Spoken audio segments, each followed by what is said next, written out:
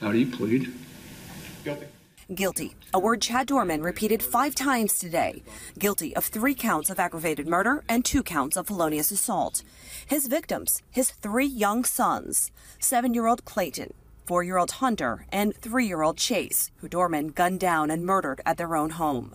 Doerman's ex-wife Laura and stepdaughter Alexis were also injured. Today, they stood feet away from Doerman as a prosecutor read their victim impact statements. Chad, I trusted you with my life, and honestly, I looked up to you more than anyone. I saw you as my dad, not just a stepdad, because it hurts to know I will never get to experience another day with my 3 brothers, or to make any memories anymore, because their innocent lives were taken away so quickly and horribly by their own father.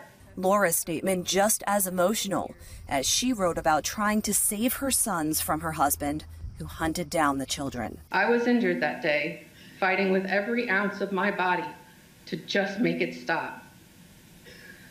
I struggle every day, knowing I was not successful in doing so. And now I have to live with this and wonder what more I could have done to save them. I would do anything to push them on the swing, cover them up one more time, and hear their little ways of saying, I love you. Thanks for watching. Stay updated about breaking news and top stories on the NBC News app or follow us on social media.